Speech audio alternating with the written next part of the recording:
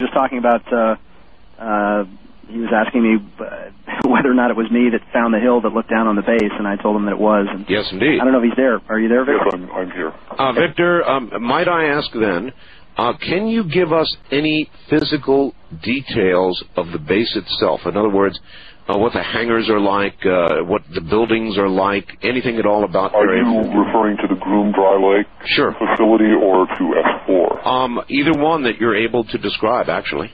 Well, the Groom Dry Lake facility has been broadcast several times now on various programs, and it is a relatively open facility in comparison to S4, which, as you may, or I'm sure you do know, is 10 miles to the south in abutting Papoose Lake. Well, we have seen satellite photographs of Area 51. Yes, this is the demise of Area 51. You're seeing the Open Skies Treaty, the UFO tourism, which Mr. Morton is a big contributor to, and also a certain psychological effect, at least that's how I see it, of the Gulf War. When the soldiers came back from the Gulf War, complaining of Gulf War syndrome, and this saturated the media, I believe this was a direct cause of the lawsuit of the various Area 51 employees who claimed that they had been harmed by the years of fallout from the nuclear testing. At any rate, all of these causes contributed to what is now the case at Area 51, which is that the saucer program and the attempts at communication with the beings and the facilities for the beings are now abandoned. All right. We've seen the photographs of what is above ground at Area 51. I would be interested in any description of S4, or to know how much of Area 51 and or S4 is underground. Yes. Nothing significant is underground at the Groom Dry Lake facility. However, S4 has 4 underground levels, for a total of 5 if you count the surface. And these are devoted to, are you able to describe what these levels are devoted to any degree? The first 2 levels at S4 are the domain of the back engineering program for the saucers, which I'm sure that you've heard your fill of from Robert Lazar and others. You bet. Level 3 and 4, below level 1 and 2, is the domain of the program dealing with the EBEs. Can you? It includes the living quarters for the EBEs, who, by the way, breathe oxygen. During the chaos of the phone number, I heard a bit of your earlier program. I'm not sure if I heard you correctly debating what the aliens breathe. They breathe oxygen. They can walk down any street in America and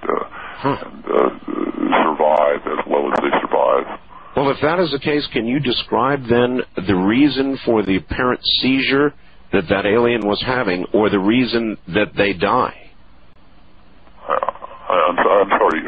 In other words, he just handed me another note, and would you repeat the question? Okay, yes, sure. The question is, if oxygen is common, if they breathe as we do, then can you tell us? Well, that I didn't say.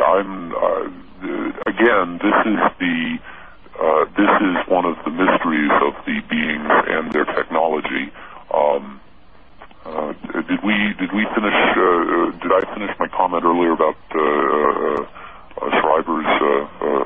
Strieber's comment about the telepathy? The issue, about the microbes. To a certain extent, the beings appear to be only symbolically biological. Now, what I mean by that is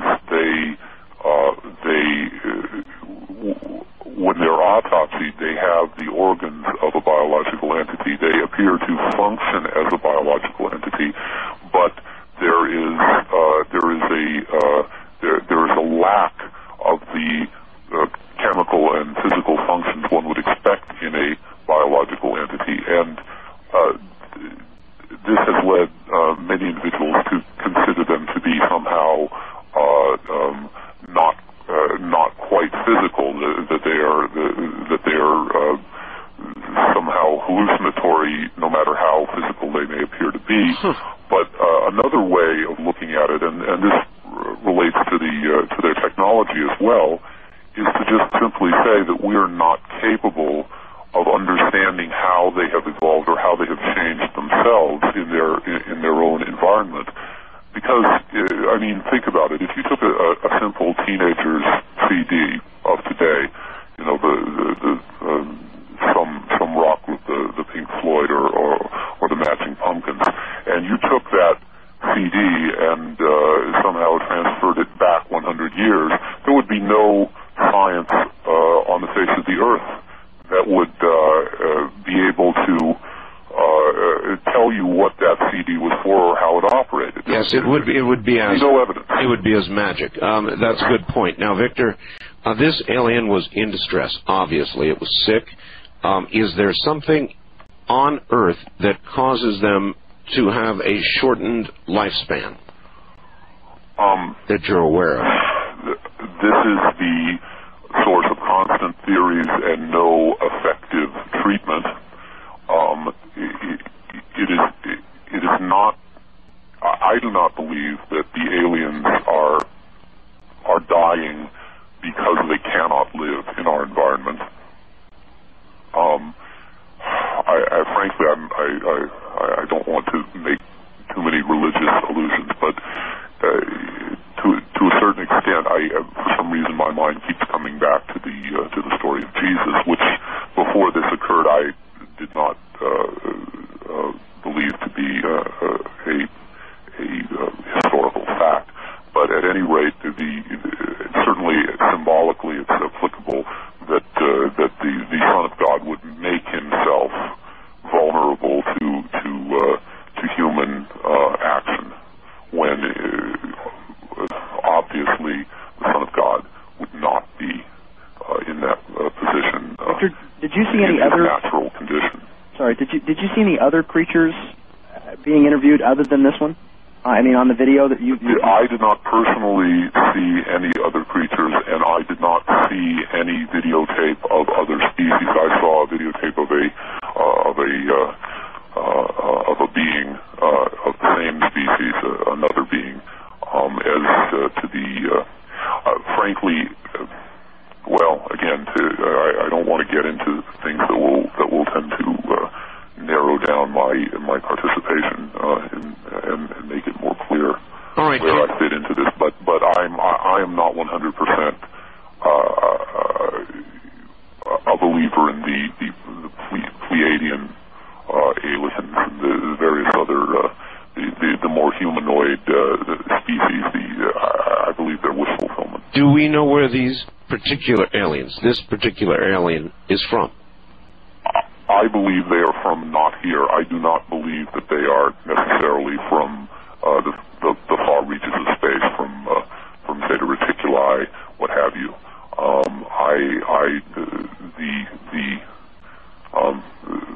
Various science fiction writers and scientists have postulated different forms of alternate universes, and I don't believe there's really any scientific understanding of this phenomenon. But if I were to choose an answer to that question, I would say they come from another dimension. They come from a contiguous place that is not available to us, whereas their place and ours are equally available to them. Very informative. All right. What is the tone at Area 51? In other words, are they planning at some point, do you believe, to go public, release anything